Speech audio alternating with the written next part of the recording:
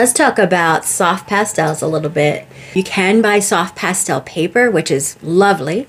That's what this is. So I'm going to draw this photo. And so I cut the paper to the size I want. I put artist tape on it. This will create crisp, clear lines as a border.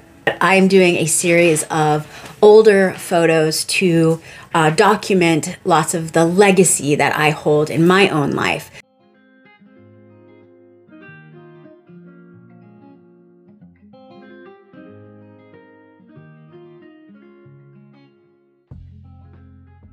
From living in Appalachia, from being the eldest of 5 kids, nature is a huge part of my background and legacy. What I love and what I want to share with the world when I'm dead and gone. So, there's soft pastel pencils. There are hard stick soft pastels, and then there are hand-rolled soft pastels. The pencils are fantastic for anything you'd like to do.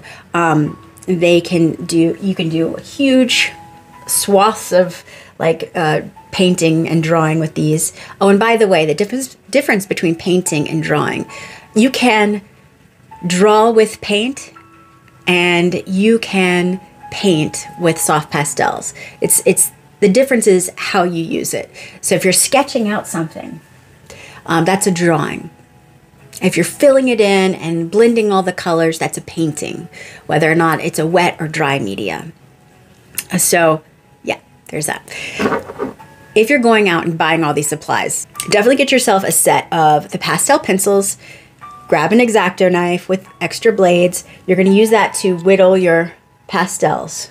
And then get a few of your favorite colors of the hand rolled at the end, just to put in the highlights, the most vibrant pops of color that you see in your image.